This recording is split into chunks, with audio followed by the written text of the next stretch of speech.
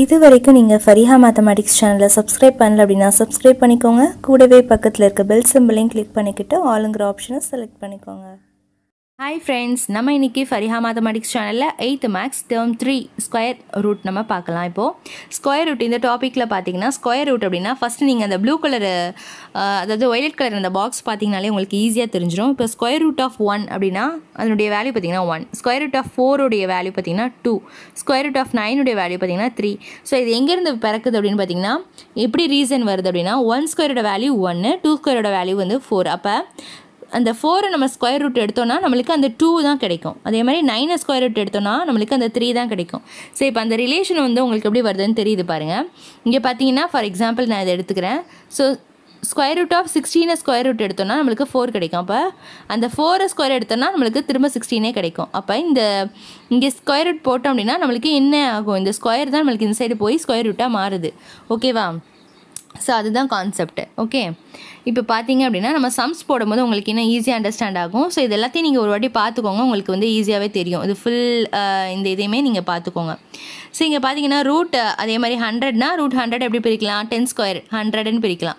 10 square 100. அப்ப root 100 நம்ம எப்படி எழுதலாம்? 10 ஸ்கொயர் ன்னு எழுதலாம். எப்படி வருது அப்படினா 10 ஸ்கொயர் = 100. அப்போ 10 ஓட வேல்யூ உங்களுக்கு வேணும்னா 10 மட்டும் வச்சிட்டு இந்த ஸ்கொயரை வந்து நம்ம ஈக்குவல் டு தாண்டி இந்த சைடு போகும்போது என்ன ஆகும்? ஸ்கொயர் ரூட்டா மாறுது அப்படி நீங்க நினைப்பு வச்சுக்கோங்க. அவ்வளவுதான். சோ இது தெரிஞ்சுக்கோங்க கான்செப்ட். நெக்ஸ்ட் இப்ப பார்க்கலாம். நெக்ஸ்ட் பாத்தீங்க அப்படினா square root by repeated subtraction of successive odd numbers அப்படினு சொல்லி கொடுத்திருக்காங்க. சோ இது எப்படி போடுறது அப்படின்றத பார்க்கலாம். Finding the square root of 64 by repeated subtraction method. So முதல்ல subtraction method என்னன்றதை பார்ப்போம். We know that a square number can be written as a sum of successive odd numbers starting from 1. So 1ல இருந்து நம்ம add பண்ணி எழுதுவோம். அது நமக்கு எல்லாருக்குமே தெரியும். So 1ல இருந்து ஒரு odd number நம்ம அப்படியே வரிசையா ஆட் பண்ணிட்டு அதனுடைய எத்தனை நம்பர் இருக்கோ அதை நம்ம ஸ்கொயர் பண்ணோம் அப்படினா நமக்கு அதனுடைய அடிஷன் வேல்யூ வந்து தெரிஞ்சிரும். Therefore we can hit up the square root of a number by repeating subtracting successive odd numbers starting from 1 from the given square number till we reach 0. So 0 வர வரைக்கும் நம்ம பண்ணிட்டே வரணும்.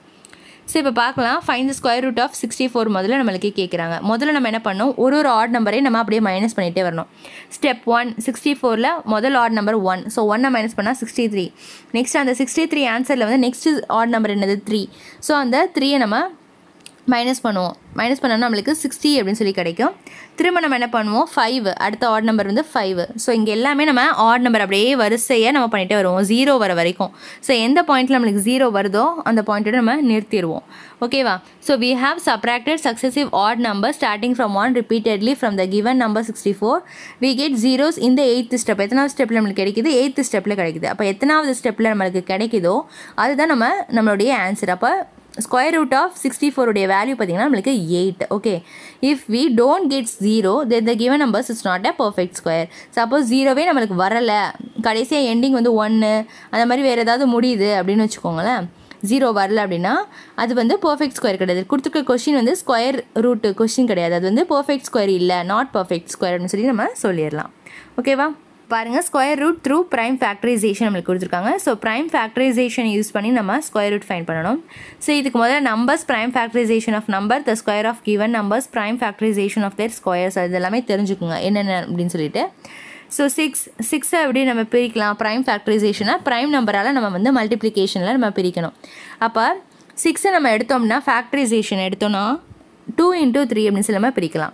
அதே மாதிரி 8 எப்படி பிரிக்கலாம்? 2 × 2 × 2ன்னு பிரிக்கலாம். அதே மாதிரி 12 வந்து 2 × 2 × 3 தான் நம்ம பிரிக்க முடியும். ஏன்னா 4 × 3 நம்ம பிரிக்கக்கூடாது. 4 வந்து பிரைம் நம்பர் கிடையாது. ஸோ 2 × 2 × 3 அப்படின்னு சொல்லி தான் நம்ம பிரிக்கணும். அதே மாதிரி 15 பார்த்தீங்கன்னா 3 × 15 பிரிக்கலாம். ஸோ இப்போ இதனுடைய ஸ்கொயர்ஸ் பார்க்கலாம். இப்போ 6 அந்த 6 ஸ்கொயர் பண்ணோம் அப்படின்னா நம்மளுக்கு 36 கிடைக்கும். 8 ஸ்கொயர் பண்ணால் 64 அப்படின்னு சொல்லி கிடைக்கும். 12 ஸ்கொயர் பண்ணால் 144, 15 ஸ்கொயர் பண்ணால் 225. இப்போ prime factorisation of their squares, so அதனுடைய ஸ்கொயர்ஸ்க்கு பிரைம் ஃபேக்டரைசேஷன் எடுக்கிறோம் அப்படின்னா எப்படி எடுக்க முடியும் அப்படின்னா, இப்போ நம்ம இங்கே எடுத்தோம்ல இந்த 6 அப்படின்னா இந்த 6 மட்டும் நம்ம பிரிச்சோம்னா 2 × 3 நம்மளுக்கு கிடைக்கும். ஸோ அப்போ இந்த 2 × 3 ஸ்கொயர் பண்ணோம் அப்படின்னா 6 ஸ்கொயரோட வேல்யூ வந்து நம்மளுக்கு தெரிஞ்சிடும். ஈஸியாக இப்படி போடலாம் அப்படின்னு. இப்போ இந்த எப்படி எழுதுறோம் இந்த 2 × 3 அப்படின்றத பாருங்கள். இந்த 36 அப்படின்றது நம்மளுக்கு எப்படி பிரிக்கலாம்? 2 2 அதே மாதிரி 2 3. ஸோ அங்கே 6க்கு நம்மளுக்கு என்ன வேல்யூ கிடைச்சதோ ஸோ அதை வந்து டபுளாக நம்ம எழுதிக்கிட்டோம் அப்படின்னா 36 நம்மளுக்கு தெரிஞ்சிடும். இங்கே பாருங்கள் 8 ஸ்கொயர்னால் நம்மளுக்கு 64 கிடைக்கிது. ஓகேவா? ஸோ இப்போ இந்த 64க்கு வந்திருக்க வேல்யூ பார்த்தீங்கன்னா நம்மளுக்கு என்ன வேல்யூ வந்திருக்கு, மொத்தமாக 6 நம்ம மல்டிபிள்ஸ் ஆஃப் 6 6 2 இருக்குது இல்லை, ஆனால் 8க்கு எத்தனை 2 இருக்கும், நம்மளுக்கு 3 2 தான் இருக்கும். ஸோ இப்போ இங்கே 6 நம்ம போட்டுக்கணும், அதோடைய டபுளாக போட்டுட்டு அதுக்கப்புறம் என்ன பண்ணுறாங்க 2 × 2 × 2 the whole square. உங்களுக்கு நீங்கள் வந்து 8 வந்து டேரெக்டாக 2 × 2 × 2 whole squareனு கூட நீங்கள் டேரெக்டாக அப்படி எழுதிக்கலாம்.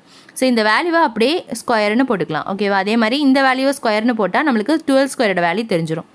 ஓகே. ஸோ அதே மாதிரி 15 ஸ்கொயர் வேணும்னா 3 × 5 ஸ்கொயர் பண்ணிக்கணும், அவ்வளோதான். ஸோ இதுதான் prime factorization of their squares. So இது எப்படி கண்டுபிடிக்கிறது அப்படின்றத பார்க்கலாம். இதை பேஸ் பண்ண சம்ஸை எக்ஸாம்பிள் 1.5 பார்க்கலாம். Find the square root of 324 by prime factorisation சொல்லி நம்மளுக்கு கொடுத்துருக்காங்க. ஸோ இப்போ 324க்கு நம்ம எப்படி பிரிக்க நம்மளுக்கு டேரெக்டாக ஈஸியாக தெரியாதுல்ல, சின்ன நம்பராக இருந்தால் நம்ம போட்டுடலாம், பெரிய நம்பராக இருந்தால் நம்ம ஃபேக்டரைஸ் எடுத்து ஸோ எல்லாமே நம்ம இங்கே எடுக்கிற நம்பர் எல்லாமே நம்ம ப்ரைம் நம்பர்ஸாக எடுக்கணும். ப்ரைம் ஃபேக்டரைசேஷனாக ப்ரைம் நம்பர்ஸாக எடுக்கணும். ப்ரைம் நம்பர்ஸ்னால் நிறைய பேருக்கு என்ன அப்படின்னு சொல்லிட்டு தெரியாது.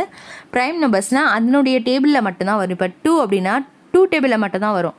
அதே மாதிரி 3 அப்படின்னு பார்த்தீங்கன்னா 3 டேபிளில் தான் வரும். 5னா 5 டேபிளில் தான் வரும். 7னா 7 டேபிளில் மட்டும் தான் வரும். 7 டேபிள் அதனுடைய டேபிள் அண்ட் 1 டேபிளில் வர எல்லாமே நம்மளுக்கு ப்ரைம் நம்பர்னு சொல்லலாம். ஓகேவா? சரி, இப்போ பார்த்தீங்கன்னா நெக்ஸ்ட்டு பார்த்தீங்கன்னா வேறு என்ன எழுதலாம். 8 பார்த்தீங்கன்னா நம்மளுக்கு 2 டேபிளில் வரும், 4 டேபிளையும் வரும், 8 டேபிளையும் வரும், 1 டேபிளையும் வரும், 4 டேபிளில் வருது. அப்படி வரக்கூடாது. 1 டேபிளையும் அதனுடைய டேபிளில் மட்டும் வந்துச்சுன்னா அதுதான் ப்ரைம் நம்பர். ஸோ நெக்ஸ்ட் 9 பார்த்தீங்கன்னா 9 கூட நம்மளுக்கு வராது, ஏன்னா 3 டேபிளையும் அது வருது எக்ஸ்ட்ரா, ஸோ அதனால் வராது. நெக்ஸ்ட் 10 பார்த்தீங்கன்னா அதுவும் வராது நம்மளுக்கு. 11 பார்த்தீங்கன்னா வரும். ஸோ 11 பார்த்தீங்கன்னா 1 டேபிள் அண்ட் 11 டேபிளில் மட்டும்தான் வரும். ஓகேவா? ஸோ இந்த மாதிரி நம்பர்ஸ் தான் நம்மளுக்கு ப்ரைம் நம்பர் சொல்லணும். ஸோ நம்ம இங்கே எடுக்கும்போது நம்ம ப்ரைம் நம்பர்ஸாக பார்த்து மட்டும்தான் நம்ம சூஸ் பண்ணணும். ஓகே, இப்போ பார்க்கலாம். அந்த மாதிரி சூஸ் பண்ணதுக்கப்புறம் இங்கே என்ன வேல்யூஸ் இருக்குதோ அதை நம்ம அங்கே எழுதிட்டோம். ஸோ 2 2 இருக்கனால நம்ம என்ன பண்ணுறோம், 2 ஸ்கொயர் 2 ஸ்கொயர்னு எழுதுகிறோம். அதே மாதிரி 2 3 வந்து 3 ஸ்கொயர்னு எழுதிருக்கு. இந்த 2 3 வந்து 3 ஸ்கொயர்னு எழுதிட்டோம். ஓகே. ஸோ இப்போ 2 × 3 × 3 எல்லாத்துக்குமே ஸ்கொயர் இருக்கனால நம்ம காமனாக ப்ராக்கெட் போட்டு ஸ்கொயரை மேலே எழுதிட்டோம்.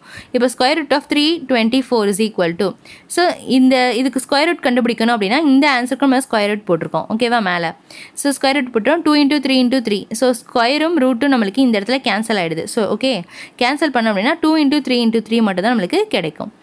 இப்போ பார்த்தீங்கன்னா 2 × 3 × 3யோட வேல்யூ பார்த்தீங்கன்னா 18. ஸோ 18 தான் இந்த சம்முடைய ஸ்கொயர் ரூட் ஆன்சர். அப்போது 324 ஸ்கொயர் ரூட் எடுத்தோம் அப்படின்னா நம்மளுக்கு 18 கிடைக்கும். இப்போ பாருங்கள் 16, அதாவது எக்ஸாம்பிள் 1.6ல் என்ன கேட்குறாங்க அப்படின்னு பார்த்தீங்கன்னா, இஸ் 108 பர்ஃபெக்ட் ஸ்கொயர் நம்பர் அப்படின்னு கேட்குறாங்க. 108ங்கிறது பர்ஃபெக்ட் ஸ்கொயர் நம்பரை நம்மளை செக் பண்ண சொல்கிறாங்க. ஃபஸ்ட்டு நம்ம என்ன பண்ணுறோம், அதுக்கு இங்கே ஃபேக்டரைஸ் எடுத்துக்கிட்டோம். எடுத்து முடித்த பிறகு அதை எல்லா வேல்யூவும் எழுதிட்டோம். இங்கே பார்த்தீங்கன்னா 2, இங்கே பார்த்தீங்கன்னா 3, இது ரெண்டுமே ஸ்கொயர் நம்பர்ஸாக இருக்குது, 2 இருக்குது. அப்போ 2 ஸ்கொயர்னு எழுதிடலாம், இது வந்து 3 ஸ்கொயர்னு எழுதிடலாம். இங்கே பார்த்தீங்கன்னா ஒரே ஒரு 3 தான் இருக்குது. ஸோ இங்கே 3 ஸ்கொயர் வந்துச்சுன்னா அது வந்து பர்ஃபெக்ட் ஸ்கொயர். இங்கே இதுக்கு 3 வரல, ஸ்கொயர் வரல. ஸோ அதனால் இது வந்து நாட் பர்ஃபெக்ட் அப்படின்னு சொல்லி நம்ம எழுதியாச்சு. ஓகே, நெக்ஸ்ட்டு பார்த்தீங்கன்னா எக்ஸாம்பிள் 1.7. ஸோ 1.7 என்ன கொஸ்டின் கொடுத்துருக்காங்கன்னா, find the least number by which 250 is to be multiplied R divided so that the resulting number is a perfect square. Also find the square root in that case அப்படின்னு சொல்லி கேட்குறாங்க. So இப்போ find the least number, அந்த least number நம்ம find பண்ணணும். 250 is to be multiplied R divided so that the resulting number is a perfect square. நம்மளுக்கு perfect square வர number வந்து நம்ம ஃபைண்ட் பண்ணணும். ஸோ என்ன நம்பரை நம்ம பண்ணால் நம்மளுக்கு பர்ஃபெக்ட் ஸ்கொயர் கிடைக்கும் அப்படின்றத நம்ம ஃபைண்ட் பண்ணணும். ஃபஸ்ட்டு 250க்கு நம்ம என்ன பண்ணலாம், ப்ரைம் ஃபேக்டரைசேஷன் எடுக்கலாம். அதாவது நம்ம ஃபேக்டரைசேஷன் எடுக்கிறோம். எடுத்த பிறகு நம்மளுக்கு பார்த்தீங்கன்னா இந்த நம்பர்ஸ் வந்து நம்மளுக்கு கிடைக்கிது. அப்போது இங்கே பார்த்தீங்கன்னா 2 ஸ்கொயர் இருக்குது, இங்கே பார்த்தீங்கன்னா ஒரே ஒரு 5ம் ஒரே ஒரு 2ம் இருக்குது. ஸோ இது மட்டும் தான் நம்மளுக்கு 5 ஸ்கொயர்னு கிடச்சிருக்கு. ஸோ இப்போ நம்மளுக்கு என்ன வேணும், நம்மளுக்கு இந்த 5க்கும் இந்த 2க்கும் நம்மளுக்கு பேரே இல்லை. ஸோ இன்னொரு 5 வேணும், இன்னொரு 2 வேணும். ஸோ இன்னொரு 5 இன்னொரு 2 நம்ம எடுத்தோம் அப்படின்னா, அதுக்கு தனியாக எடுத்தோம் அப்படின்னா இந்த இதுதானே நம்மளுக்கு தேவை. ஸோ இதனுடைய வேல்யூ என்னது 10. ஸோ இந்த 10 தான் நம்மளுக்கு தேவை. ஸோ இப்போ என்ன பண்ணலாம் அப்படின்னு பார்த்தீங்கன்னா, we can either divided, இந்த 250ல் 10 டிவைட் பண்ணால் நம்மளுக்கு பர்ஃபெக்ட் ஸ்கொயர் கிடச்சிரும், இல்லைனா மல்டிப்ளை பண்ணாலும் நம்மளுக்கு பர்ஃபெக்ட் ஸ்கொயர் கிடச்சிரும். எனக்கு கொடுத்துருக்காங்கன்னா ஃபஸ்ட்டு சப்டிவிஷனில் இப்போது முதல்ல நம்ம அதை 2 கேஸ் கேட்டிருந்தாங்களே, ஸோ அந்த கேஸ் எழுதுறாங்க. 250, அந்த 250யை முதல்ல மல்டிப்ளை பண்ணுறாங்க, 10ஆல் மல்டிப்ளை பண்ணுறாங்க.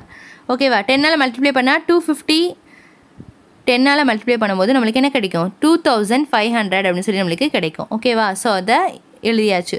ஸோ அதை ஸ்கொயர் பண்ணும்போது 5 ஸ்கொயர், இங்கே பார்த்தீங்கன்னா 5 × 2, அப்போ இங்கே 5 × 2 நம்மளுக்கு எக்ஸ்ட்ரா அதை நம்ம எடுத்த அந்த 10 வந்து லீஸ்ட் நம்பர் வந்து நம்மளுக்கு வந்துருச்சு. ஸோ இப்போ பார்த்தீங்கன்னா இது நம்மளுக்கு 5 ஸ்கொயர்னு கிடைக்கும், இது பார்த்தீங்கன்னா 2 ஸ்கொயர்னு கிடைக்கும். அப்போ 5 ஸ்கொயர் இன்ட்டு 5 ஸ்கொயர் இன்ட்டு 2ன்னு கிடைக்கும். அப்போ ஸ்கொயர் எல்லாமே போயிடும், நம்மளுக்கு 5 இன்ட்டு 5 இன்ட்டு 2. ஸோ ஆன்சர் பார்த்தீங்கன்னா 15 கிடைக்கும். ஸோ இது வந்து பர்ஃபெக்ட் ஸ்கொயர் கிடச்சிருது. சப்போஸ் அந்த 10 டிவைட் பண்ணோம் அப்படின்னா நம்மளுக்கு 25 கிடைக்கும். 25 ஸ்கொயர் வந்து நம்மளுக்கு 5.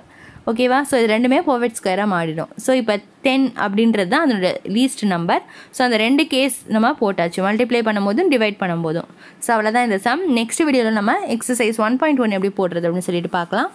இந்த வீடியோ பிடிச்சிருந்துச்சு அப்படின்னா லைக் பண்ணுங்கள், உங்கள் ஃப்ரெண்ட்ஸ்க்கும் ஷேர் பண்ணுங்கள், மறக்காமல் எங்களுடைய சேனலை சப்ஸ்கிரைப் பண்ணிக்கோங்க. தேங்க்ஸ் ஃபார் வாட்சிங்.